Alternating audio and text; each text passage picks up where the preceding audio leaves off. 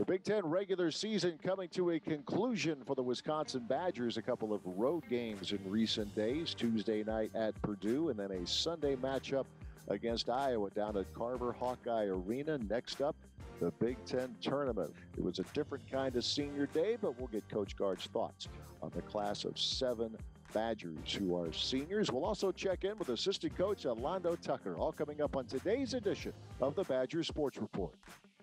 Kills the dribble, needs some help, and the pass goes through Aaron Wheeler, and it's taken away by Jonathan Davis to the line, down the lane, to the rim, layup good. Davis the steal and the bucket, and the Badgers lead 40-39. 3:25 to play, 63-59 Purdue. Trice whips at the Potter, bobbles, gathers, feeds Davison for 3, right side, money. Brad Davison for 3. 63-62 Purdue with 3:13 remaining. 5 to shoot. Price off the wing. Kenyon feeds Potter down the lane. Slam dunk. Counted and a foul. Badgers move from the field house to the Final Four. Touchdown, Wisconsin. Kendrick Pryor. Oh! Weisbach open. Caulfield.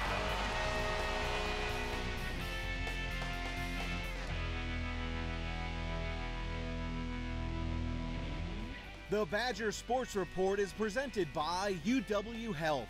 UW Health Sports Medicine, the healthcare team for the Badgers. Learn more at uwsportsmedicine.org. When you've been injured, you need the hometown team on your side. Trust us to get you back in the game. Call Wisconsin's own Gruber Law Offices, proud partner of Wisconsin Badger Athletics. One call, that's all. We believe in education. We believe in public schools.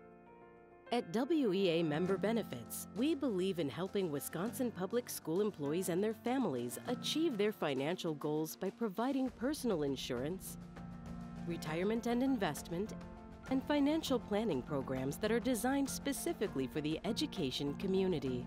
WEAbenefits.com. Some see a grilled cheese sandwich and ask why. I see a new kitchen with a grill and ask why not. I really need to start adding less to cart and more to savings. Sitting on this couch so long made me want to make some changes, starting with this couch. Yeah, I need a house with a different view. And this is the bank that will help you do it all. Because at U.S. Bank, our people are dedicated to turning your new inspiration into your next pursuit. Imagine yourself in a new Toyota. Yeah. Oh, yeah. Sweet. With great deals, get ready to turn your dreams into reality. Hurry in, because right now you can get $1,500 customer cash on a spacious new 2021 Highlander or Highlander Hybrid. Ready, set, go get your Toyota today. Toyota, let's go places. Injured? You need a team you can trust. Call Gruber Law Offices today, serving the people of Wisconsin for over 30 years. Gruber Law Offices, a proud partner of Wisconsin Badger Athletics. One call, that's all. Behind Holloway, over his stick, and out to center. Badgers will try again. 25 seconds left here in the period. Wisconsin's down 1-0. Holloway, Felton Bice, stick handling, and picked up by Weisbach, looks backside, Caulfield with it, shoots and scores! Oh, he water bottled that one! Just an absolute snipe from Caulfield on the power play. It's 1-1. Cameron Rowe today, 33 saves, loose puck, here's the air, Cole Caulfield, he scores from Holloway behind the net! Caulfield came off the bench and a battle behind the cage. Holloway was knocked down, but Caulfield sprung right in front of the net and got the feed from Holloway, and made no mistake about it. It's 2-1. I mean, I yelled for it, but it's a really skilled play to even get that puck, and he was falling and put it right on my tape. So, it looks easy on the video, but it's a really skilled play, and it's something that comes easy for a guy like that. Breakout pass to Joshua, hands off to Pap, can't get past Kerr, and then Holloway mishandled, loose out, here's a chance there, Cameron Rowe with a diving glove save on Nodler from 10 feet out. Extra attacker for Michigan State. Wisconsin leads 2-1. Set up Nodler, glove save made by Rowe. Low left circle. chance, and Rowe reached out with his left hand and gloved it for a face-off with 82 seconds to play, and the Badgers leading 2-1. Tracking the puck really comes down to just being able to read the play and knowing hockey, and I think that's really all it comes down to. Having a quick glove is obviously something that's good, but it's just one of those things too where, like, working on stick saves or rebound control on your block or anything like that, if you just work on tracking the puck in and focusing on the little details that's specific to that, you're going to see rewards from that. Puck is dropped. Holloway leans into APAP. Michigan State wins the draw, though. Nienhuis shot fake. Out high, Sasana. His shot blocked away by Holloway. Ricochet to the corner. 4 seconds left. Holloway pins it against the corner wall. And the Wisconsin Badgers have won the Big Ten regular season championship. Cameron Rowe being mobbed by his teammates to our left. In a season filled with challenges and pandemic protocols, playing in near empty arenas with cardboard cutouts of family and friends, Tony Granato's squad stayed together, played for each other, and today the Wisconsin Badgers can celebrate a Big Ten championship. Our team, from a player standpoint, a personnel standpoint, last year they took personal, but they also, made a decision to learn from what happened last year and try to make themselves better from it as a group and as individuals.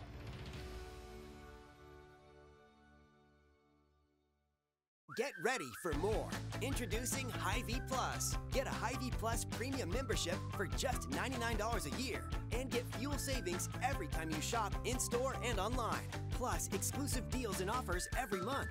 Plus, you can call our Red Line hotline day or night for anything you need. Plus, free standard delivery and free express pickup. Plus, a personal online shopper. With Hy-Vee Plus, our plus equals more. Sign up today. You've heard the saying, if it looks like bacon and it tastes like sausage, it's probably Johnsonville sausage strips. Oh, you never heard that? Well, sausage strips are pretty new. They're strips of sausage in amazing flavors like maple and chorizo. You can find this meaty miracle butter bacon, even though it's sausage. Whoa.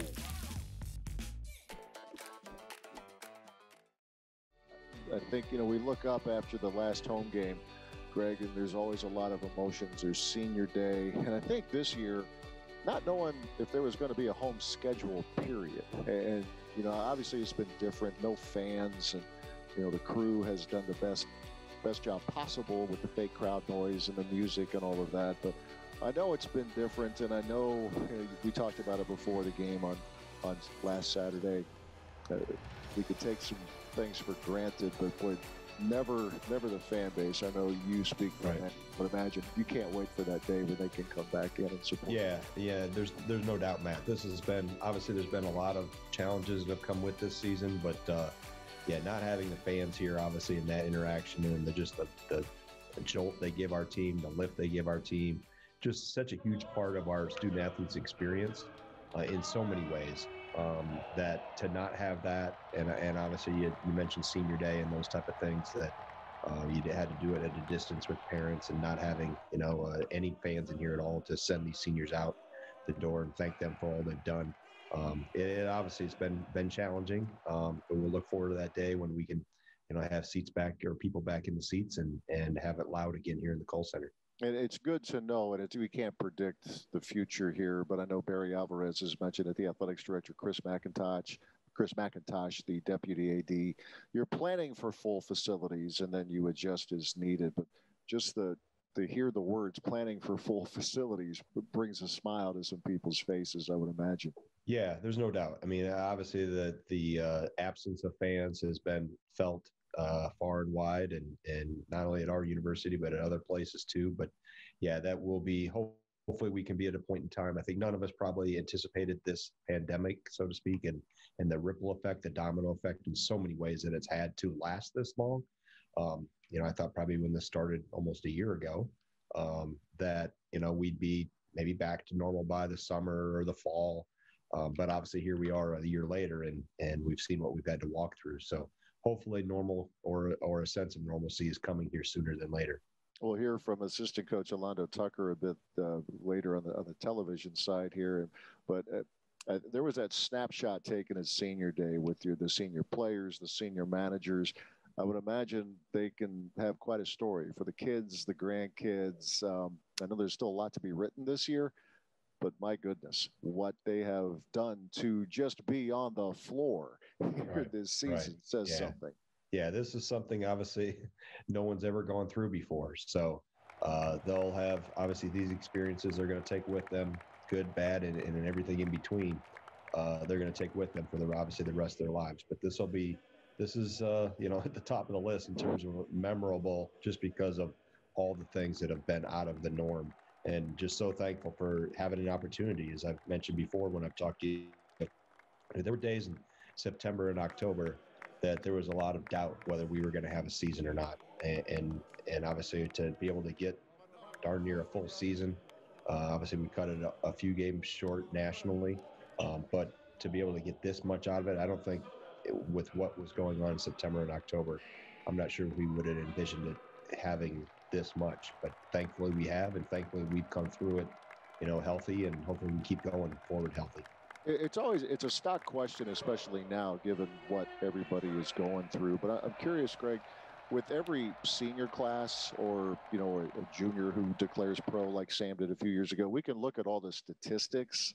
They did this, they won this many games, this many championships. But would I be right in thinking that as you as a coach look back, it goes a heck of a lot deeper than the win-loss record? It's the memories, maybe the little things that just are part of the day-to-day operation of being a part of a basketball team? Yeah, and there's no doubt with this group, because there's everybody has come their own journey. Only Nate and Brad came in as a true freshman or a freshman together. Obviously, Aleem and Dimitri came in.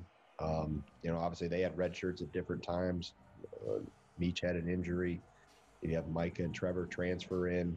Obviously Walt's a walk-on. So, you have, everybody's come kind of their own different path, and to be able to come here and unite and have a lot of success is something they'll take with them, and those relationships and those friendships from, this day forward or whenever they're done, that's going to carry on. There'll be a last game, but there won't be a last relationship or a last time you'll be with some of these guys. Will be friends for a lot of these guys are going to be in Micah's wedding coming up here in June. So that's the neat part that you love to see as a coach. Yeah, there's the real life part that you mentioned with Micah, and every player on this class either has a degree or multiple, or is on pace to get one in May. That is no small thing. People in my industry overlook that too much.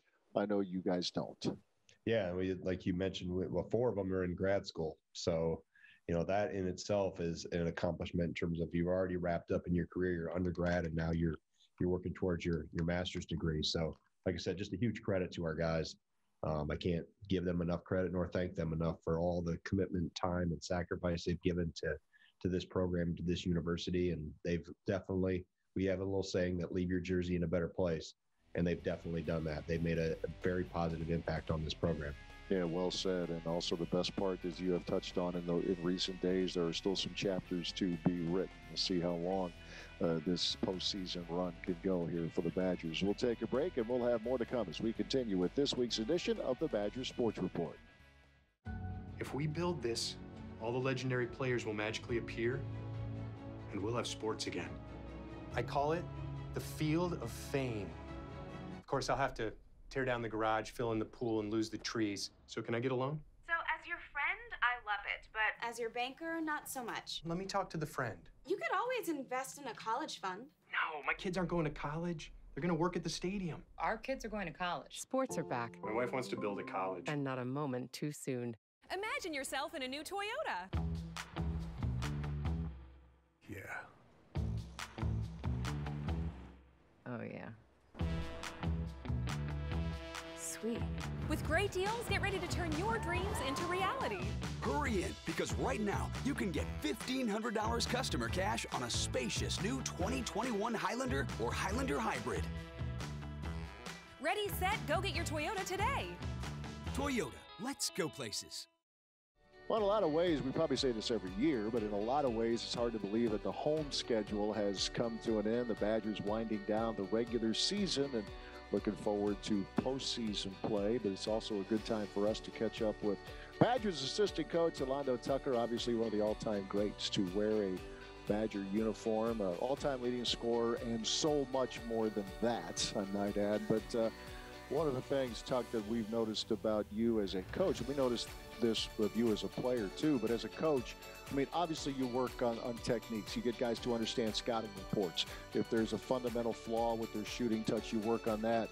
But it strikes us, and when I say us, I'm talking about myself and Mike Lucas, that you are a confidence coach too. I mean, you are the animated guy on the bench and at the practice floor. It seems like an important part of what you do is just making sure that the guys have their confidence at as high a level as possible. Are we seeing that right?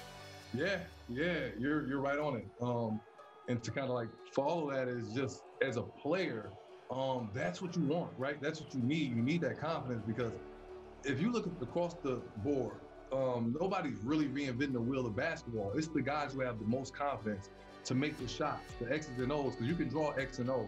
But then what happens? Like I put you in that position, you got to have the confidence to know that you can knock it down. And so I'd say even from going from the level of, if you go levels, you think of when you first start high school, you can play on your team. And then the next step up is a big boost in your confidence. You have to have great confidence to play on this level. What separates from pros from amateurs or collegiate players is their confidence is on the highest level. Now, of course, you get the best of the best, but their confidence is at the highest level. Everybody's working in a weight room. Everybody's running similar things. It's how you feel about your shot. And when coaches can exude that or project that into you or radiate that or try to have that permeate through the team, that's what this game needs. A guy that we are watching grow, kind of like the way we watched you grow in your freshman year. And I don't want to compare because you are you and Jonathan Davis is Jonathan Davis, but you see a guy like him, Orlando, and I think Coach Gard has said that he's really just scratching the surface of how good he can be. But you got to love what you're seeing, I would think, out of this young guy, what he's done for you guys so far.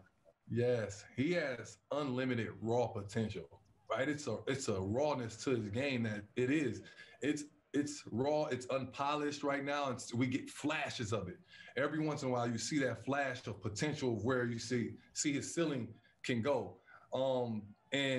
And with that is creating that consistency, right? Moving forward, how you grow from your freshman year to next is creating that consistency. But yeah, he's got some things that you can't teach, right? You know, you take in, and that's what it's called. And then what kind of, you have that and then what game. And what I mean by that is, when I said it earlier, you draw X's and O's, and then what? When teams take it away, and then what? You got to have instinct, natural instinct. And he has that natural feel, that natural instinct to go past when someone takes away what you do great. And it was perfect examples. Northwestern, you know, he drives right, counters left, goes up, and a help side defense grabs his left arm. He jumps and catches the ball, switches it, and one. Those are some of the abilities that I think can be comparable to myself, being able to play, being tough, fearless out there. But, you know, he has raw potential that, you know, as he start ironing out that repetitiveness to continuously grow and build on it, he's special.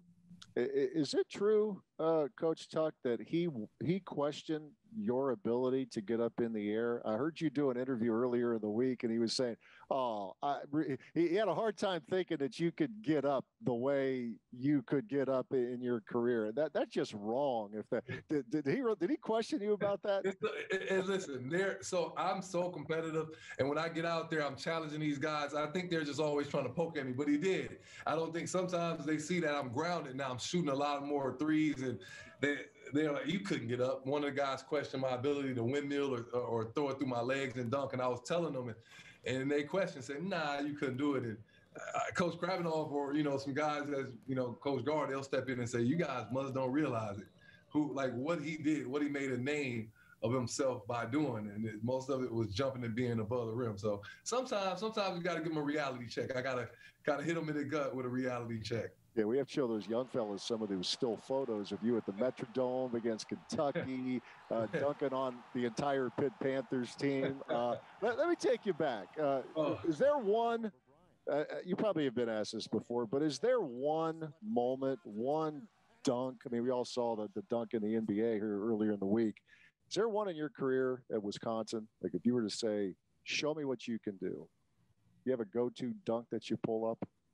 Man, I try to, I think so I have so many moments and it kind of switches, like my favorite moment every time because it's just when it pops in my head. So I often talk about my freshman year, my very first start, because that's something you remember, and having 24 and 18.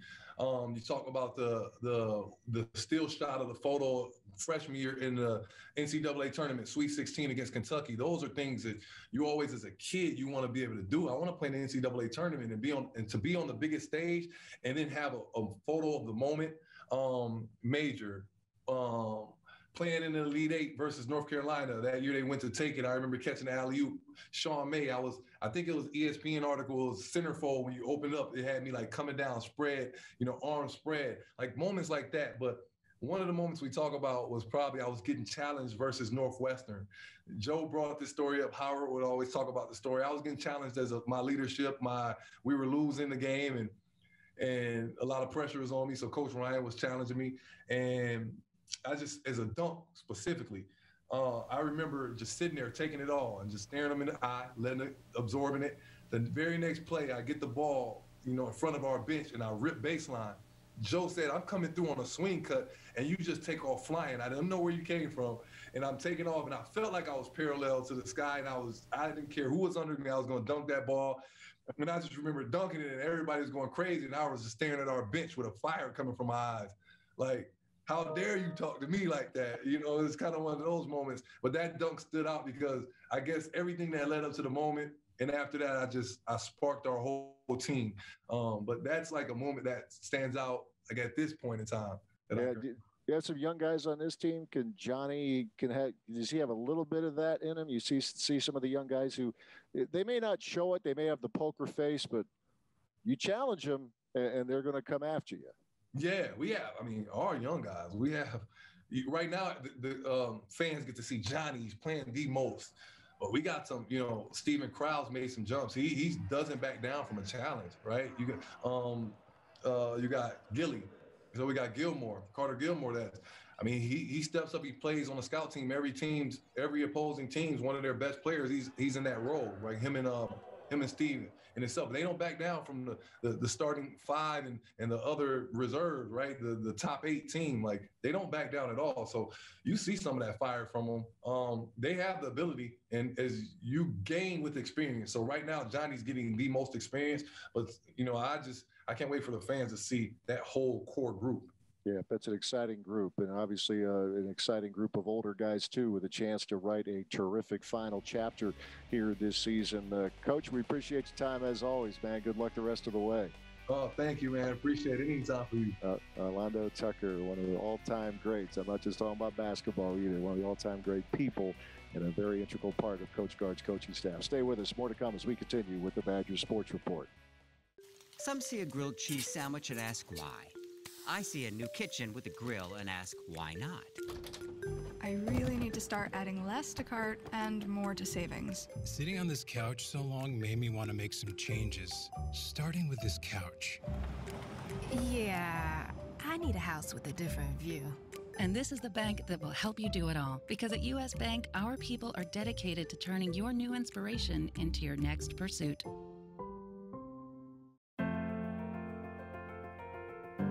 We believe in education. We believe in public schools. At WEA Member Benefits, we believe in helping Wisconsin public school employees and their families achieve their financial goals by providing personal insurance, retirement and investment, and financial planning programs that are designed specifically for the education community. WEABenefits.com. The Badger Sports Report is presented by UW Health.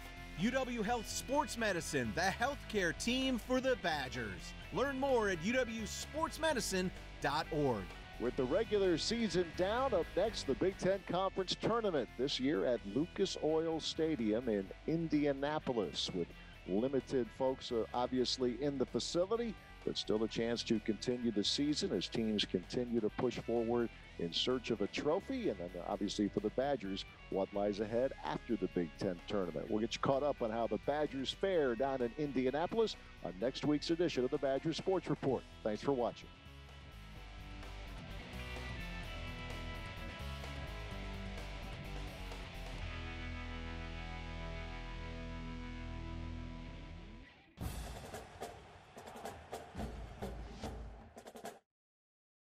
Get ready for more. Introducing Hy-Vee Plus. Get a Hy-Vee Plus premium membership for just $99 a year and get fuel savings every time you shop in-store and online. Plus, exclusive deals and offers every month. Plus, you can call our Redline hotline day or night for anything you need. Plus, free standard delivery and free express pickup. Plus, a personal online shopper. With Hy-Vee Plus, our plus equals more. Sign up today. Compeer Financial has always been there for our clients and communities in any situation. And our support continues today as our clients work relentlessly to feed, clothe, and fuel the world. Compeer is proud to continue our strong commitment to our clients, the rural communities where they live, and to agriculture. We're here to help meet the financial needs of rural America. And we'll navigate through this together.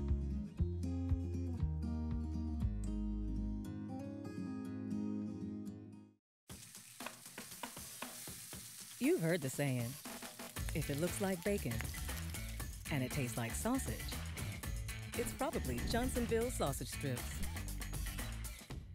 Oh, you never heard that? Well, sausage strips are pretty new. They're strips of sausage in amazing flavors like maple and chorizo. You can find this meaty miracle butter bacon, even though it's sausage. Whoa.